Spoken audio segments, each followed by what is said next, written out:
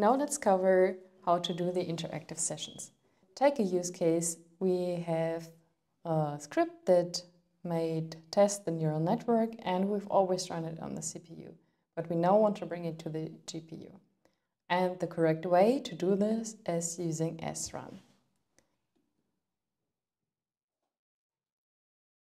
So right now I'm again logged onto the front end on the glogin9, and I have my code in front of me, so the test.py.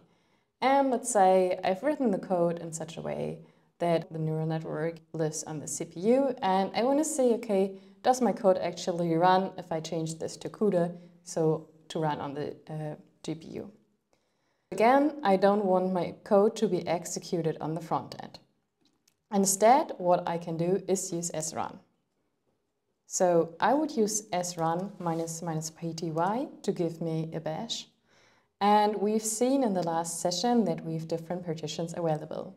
The correct partition here, in this case, to choose would be greeter interactive, as we're only planning to make small changes to the program and not to run a full training. I do need to specify, though, also a GPU. You can find the exact specification in the documentation. So right now we have the NVIDIA naming scheme of the sliced GPU, which would be like 2G, 10GB, and maybe let's take 2 of them.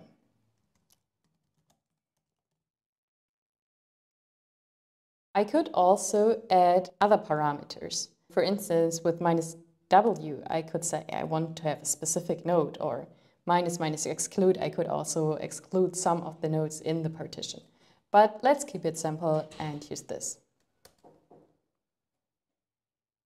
We now see that our job was queued and waiting for the resources, and we got what we wanted, so allocated resources, and we're now living on the GPU 101. So right now we have a new session, and before we can run our Python program, we need to load the Anaconda and our Conda environment. So let's do this.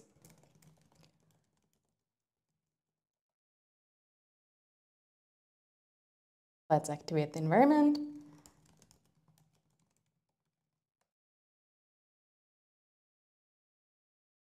Nice. And now I do have an interactive session, and I can run anything without blocking the front end. So right now my code is in test.py. It also lives in code, so I can just execute it with Python. Test.py, and we'll see whether the GPU is used, or whether our code gets an error.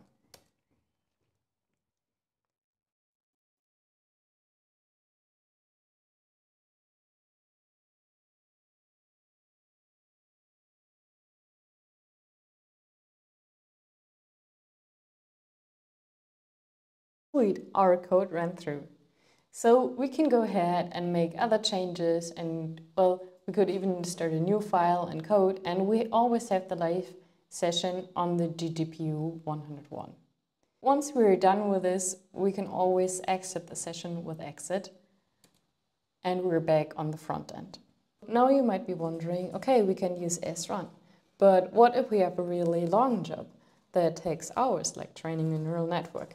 And for this, we have the sbatch command.